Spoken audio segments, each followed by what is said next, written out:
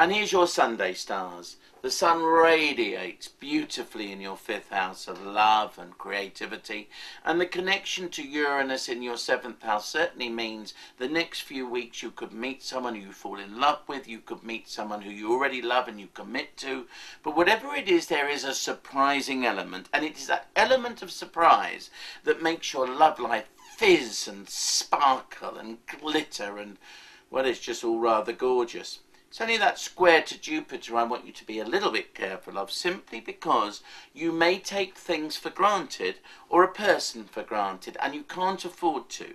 That square to Jupiter means that you could rest on your laurels. So instead of you getting these lovely surprises and meeting someone, you don't, because either you're too lazy or you just don't take the opportunities when they're presented because you don't even know that they're an opportunity.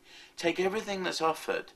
Be careful and cautious, but within everything that you are given, it might look like a lump of rock, but in there could be a nugget of gold.